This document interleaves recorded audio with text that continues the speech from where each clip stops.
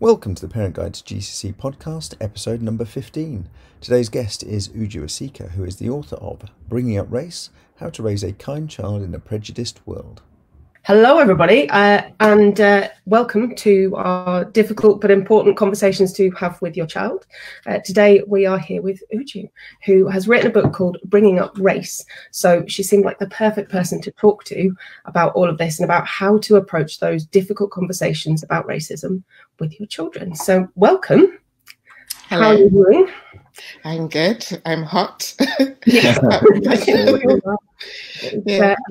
Very toasty day if you're listening to this later on the podcast. We're all kind of melting at the moment, but it'll be all right. So yeah, talk to us a little bit about the book. When's it coming out? What can we expect from it? Yes, so Bringing Up Race is subtitled How to Raise a Kind Child in a Prejudiced World. It's out on September 3rd this year. It's available for pre-orders now. On Amazon UK and Waterstones.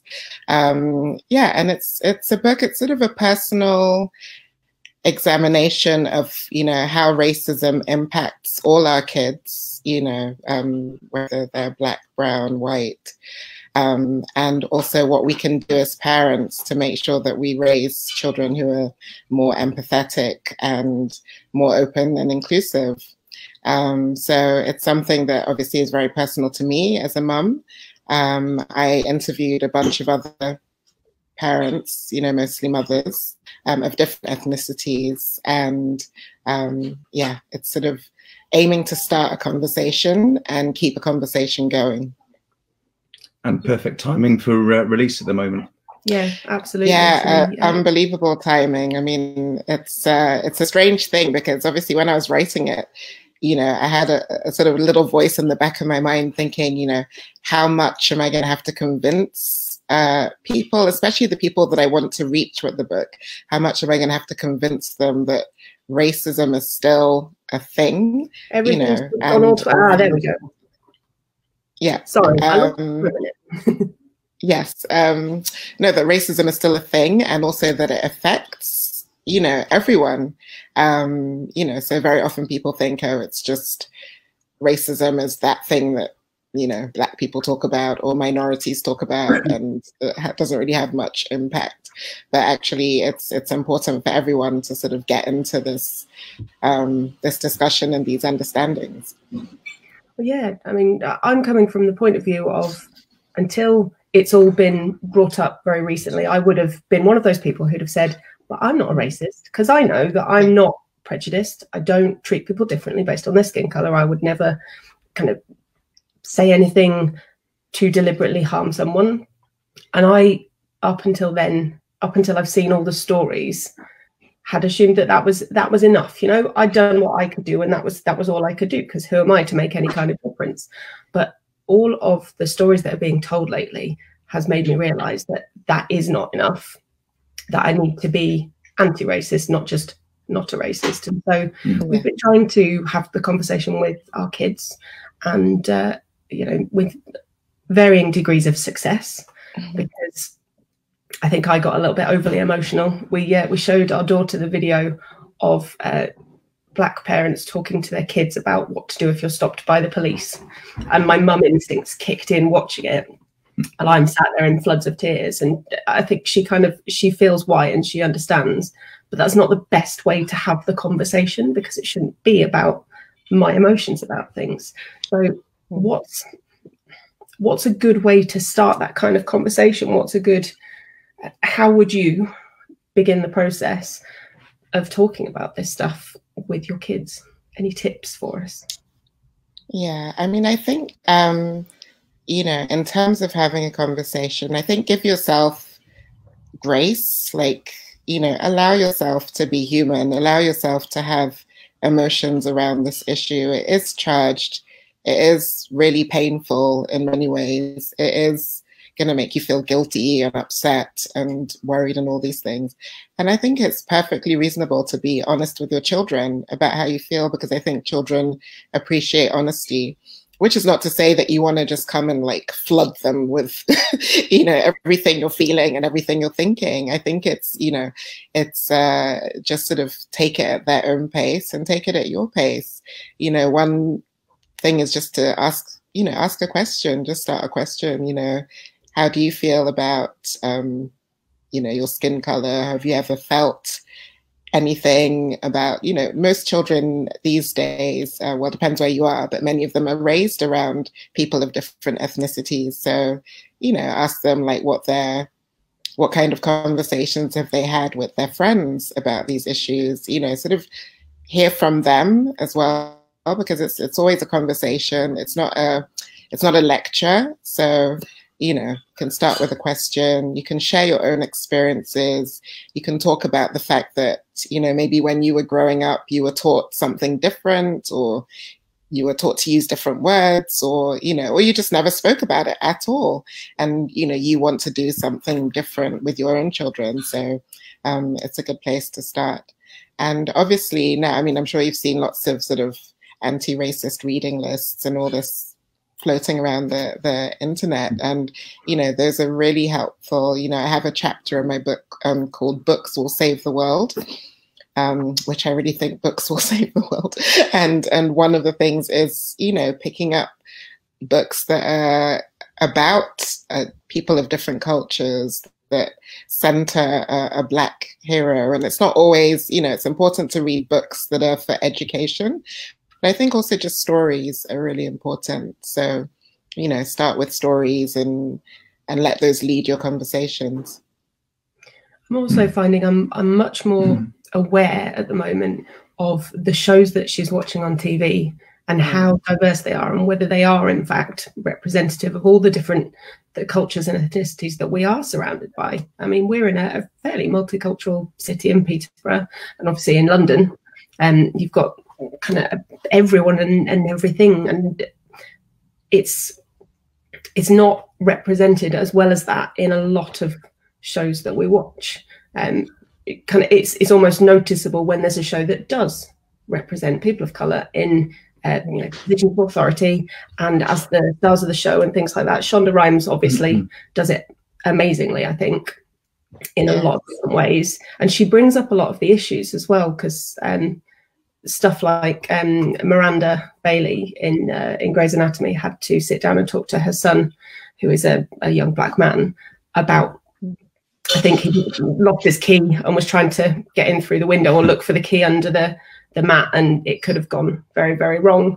And they'd had a case in the hospital the day before where it had gone very wrong for a lad in a similar situation. And seeing those kind of experiences is really helpful in terms of opening your eyes, because if you don't experience something, it's really difficult to get your head around how it feels when you do experience it. And I think that's been the issue for a lot of parents that I've spoken to, when they've said, you know, we're trying to have these conversations about race with our children, but we don't know, we don't understand, because we've not been there. So is there anything that you found, particularly in terms of kind of more kids' TV programs, that you've been impressed with in terms of their diversity, that you thought, that's a good set of role models, I like that? Yeah, I mean, absolutely. Sorry, one sec.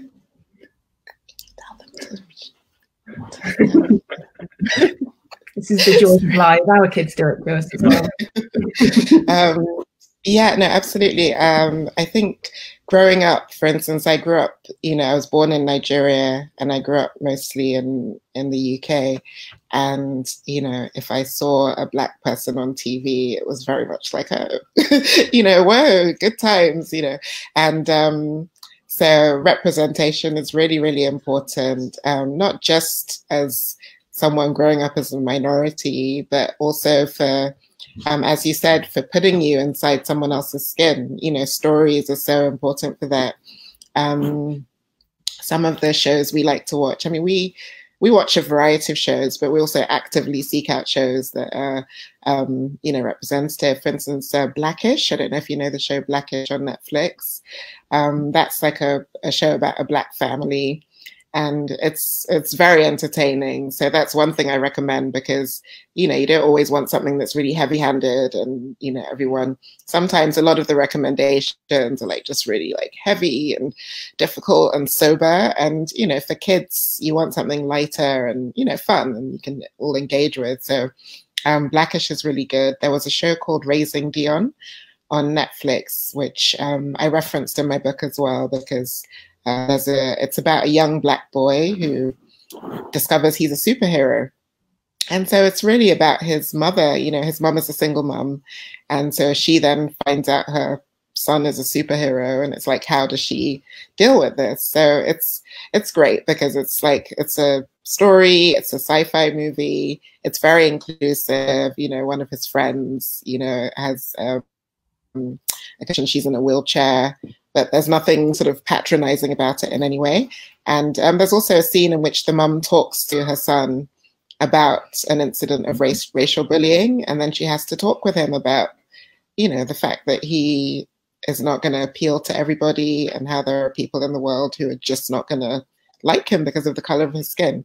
So it's quite a painful conversation, but it's really well handled, because you see that she just tells it like it is, and she doesn't try to like soft soap it, and she doesn't pretend she has all the answers, you know, and she just lets him know. And yeah, it's a good show. So I recommend that. And there's a bunch, like for younger kids, there's a show called Beano and Fino, which is, I think it's like possibly Africa's first animated TV show for kids. So it's set in Nigeria, but it's been on, I mean, it's on, you can find it on the internet, but it's been on like, you know, terrestrial TV as well. And they're doing pretty well. And it's very engaging, and it talks about, you know, different cultures and stuff.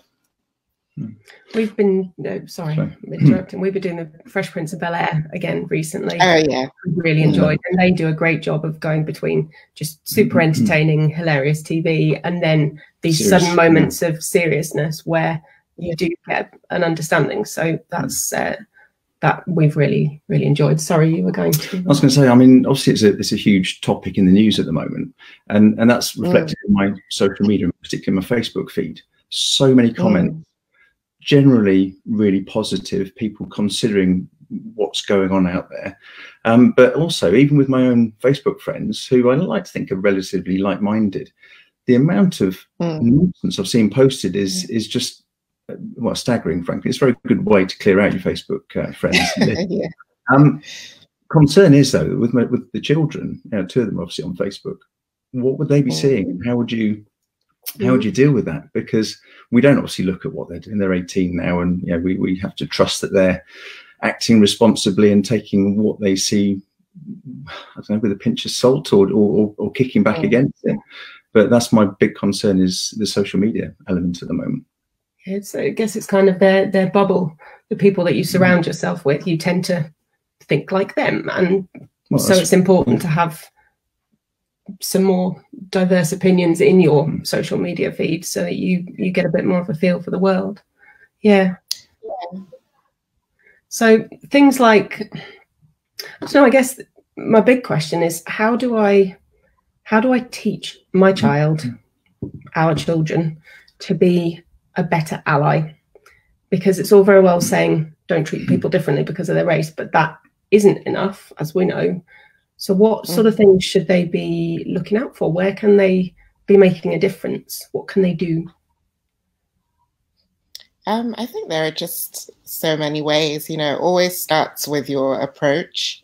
And I think the approach is really sort of constantly wanting to learn, and constantly being willing to change, and not being defensive about stuff, which is a big thing, because it's very difficult, you know, having conversations with people who are defensive, you know. So it's always sort of being willing to accept, you know, there's a phrase, white privilege, that is bandied about and, you know, rubs a lot of people up the wrong way. And now more people are starting to understand what it means.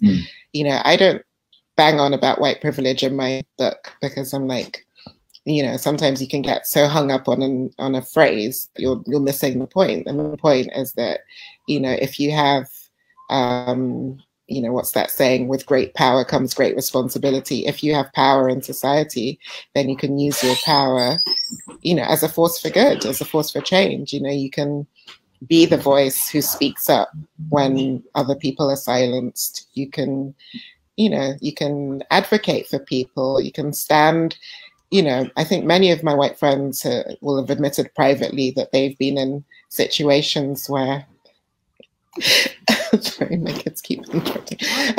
They've been in situations where, you know, someone has said something racist in their presence, or something that makes them feel uncomfortable, and they're just not sure how to react, or they go silent. You know, this is your opportunity to speak up and to say, you know, that's not okay, that is racist, you know, call it out. Like, don't be afraid of ruining relationships over it, because, you know, you've got to stand for something. You can't just stay silent when you know that it's wrong. So that would be my first point. Yeah. I mean, that was coming back to the social media thing that I talked about. Somebody posted, I think it was an All Lives Matter post, and I was sitting there shaking my head, thinking, and it was a teacher who did it. It just didn't make any sense. And quickly looked down. There's already 20 or 30 comments calling on it, saying, "Mate, you can't do that. It's not on." And that, I think, was really empowering. I think, to see that people were just not happy. They're going to call it, rather than just ignore it and move on to the next Facebook story. They made the time to say, no, that's not good. Yeah, because there's been so many posts explaining it in a really clear and obvious way. I think the whole, you know, Quicky's broken his leg, call an ambulance. Hang on, what about my leg? That's not, you know, that's not the point. You deal with the emergency, the critical situation. It's not. It's been explained so well in so many different ways that I've seen, that I don't think there's an excuse to not understand that. And I find that frustrating, because I am still seeing bits and blocking people and stuff. I can't imagine how frustrating it must be to be trying to fight for rights, for Black Lives Matter, and have everyone go, oh, but hang on a minute. Just winding up. Yeah, that is something we've discussed with kids. Yeah, there's a very funny, I'm trying to remember his name now. If you go on YouTube and you search, I think, Black Lives Matter comedy or All Lives Matter comedy, I don't know, there's a comedian who, there's a clip of his on YouTube, and it's really funny, and he just handles it perfectly. I'm not going to attempt to, you know, it's never funny when you try and tell a comedian's stand-ups jokes, but it's really worth watching, and it's a good one to show your kids as well, because, you know, if they're old enough. I mean, I watched it with my kids. Mine are 14 and 11, and I don't think there's any swearing in it. But anyway, but it's a good one to watch with yours, like the old kids. It's hilarious and very well handled. We'll try and find the link. We'll try and find the link and put it in the show notes, along with the link to the book and things as well. So, are there any other kind of what's your kind of big takeaway from the book that people? What's the kind of top tip that we can take away to help us have these conversations? What is the top tip? I think just, you know, staying open, like I've said, you know, be open to different, not just different people, but different ideas. And this goes for everyone.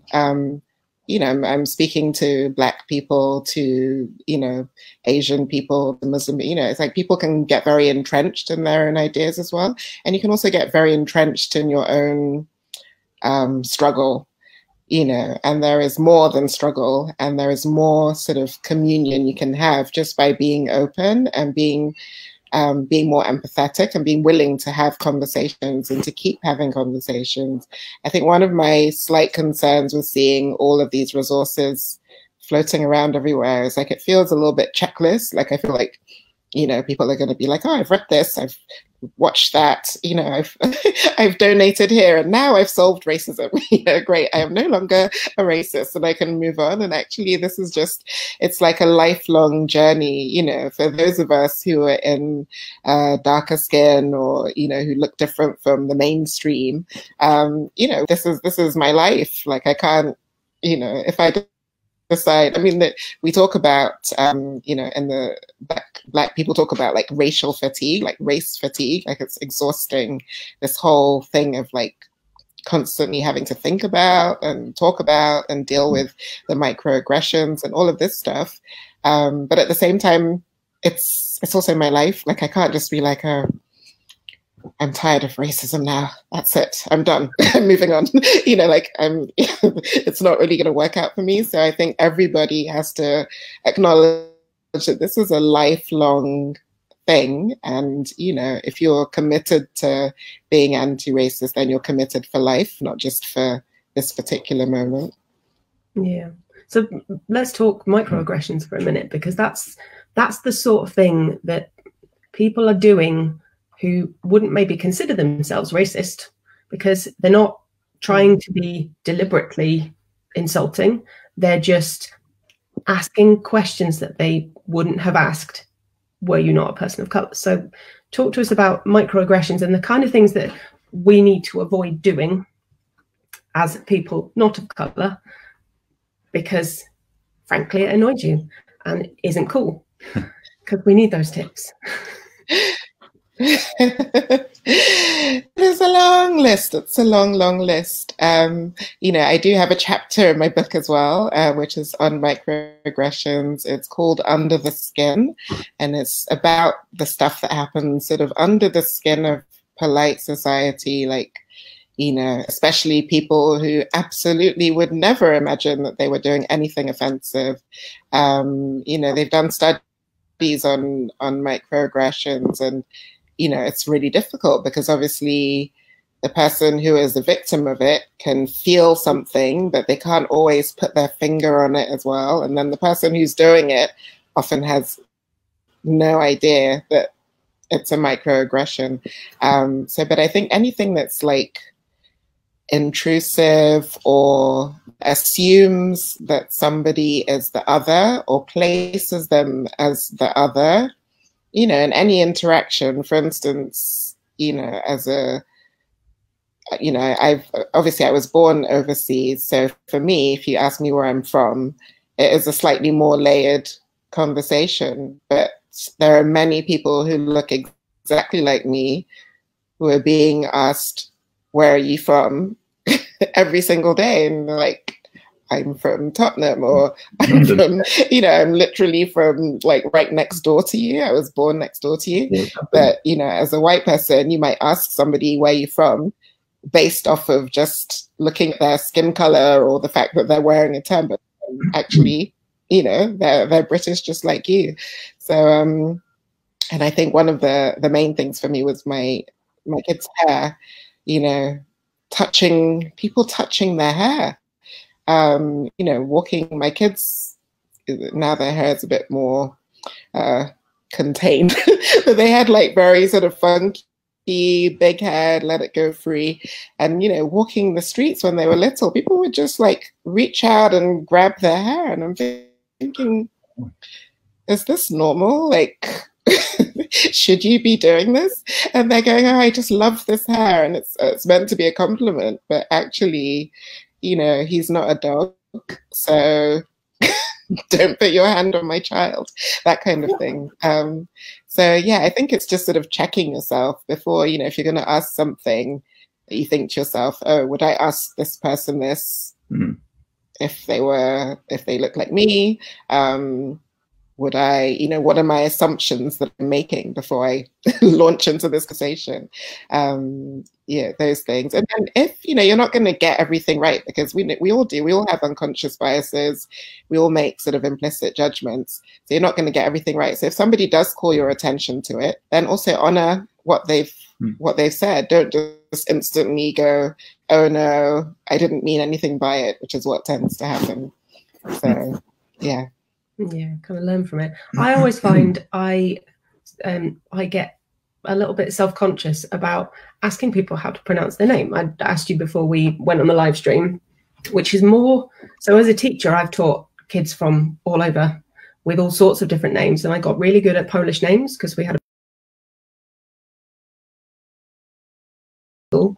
and so they're names that I'm familiar with. But when we get kids from Ireland sometimes who have names that I'm just not used to pronouncing, and I feel uncomfortable asking because I feel like I'm picking on them because they have an unusual name, but I also don't want to just mispronounce their name at them and assume that I'm right. So, I mean, I noticed on our emails that your full name is much longer. And I'm Emily. I'm quite often M. I use it as a shortcut because it's easier, and I'm happy with that. But I know there are a lot of people. Yes. We worked with Peter Ekwere Moefa, which took me ages to learn, but I can't do it without pulling the face.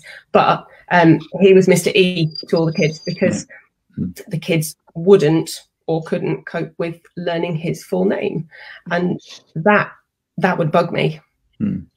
That would really annoy me. So things like, is that something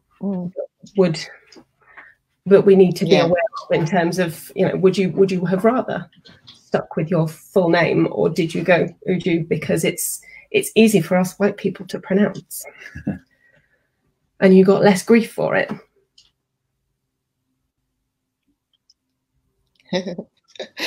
Well, well, the good thing is, like, Uju is like it's just a shortening of my name in Nigeria as well. It's a very common shortening, so you know, I didn't sort of change it to Uju. I have I write about this in my book as well. Interestingly enough, I have a whole chapter which is about names and about how when I was growing up, you know, even just my name, there's 3 letters, you know, confounds people. And I used to just think, God, if I could just be called like Annabelle or, you know, Susan or something that just, you know, was normal. But actually, I think asking someone how to pronounce their name is the absolutely correct thing to do. You know, not every name is obvious, and even names that you think you can pronounce sometimes are pronounced completely differently. You know, it could be like something apple and they pronounce it apple or something in this day and age. Who knows?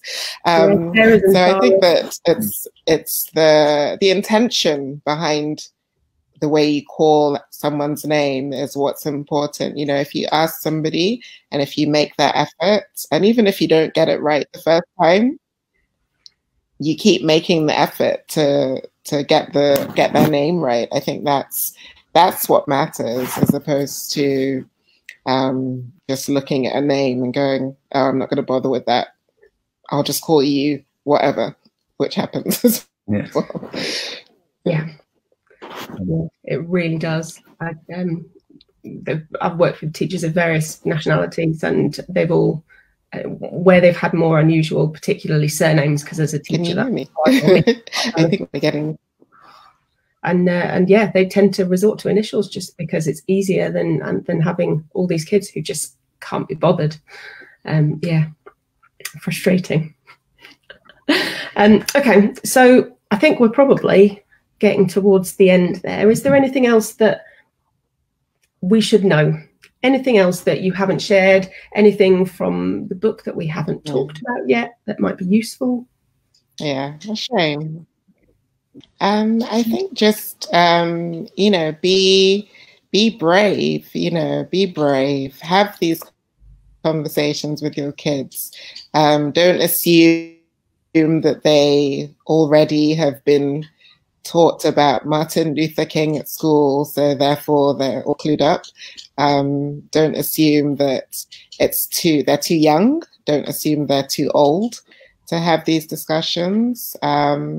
So yeah, just be brave in your conversations and keep having them. Awesome. We'll figure all this out when we edit it for the podcast, because I think we've got a bit of lag going on there. I know you started talking visually before we could hear you, and then we could still hear you and you'd stop talking and you were looking like, why aren't they saying anything? We had a bit of lag. We'll fix it. thank you so much Thank you for your very much. time. It is very much appreciated. And we will make sure that we put links out for the book in Yeah, we've got some there. the notes of that. And we'll find that clip as well if we can. Indeed, and we will, see if we can find the comedian. Oh, I see. I don't like. And I think we'll probably give up there on the grounds that we're about 30 seconds off each other, and this is all going to go wrong otherwise. Thank you. Thank you very much for your Thank time. you. And we look forward to reading the book.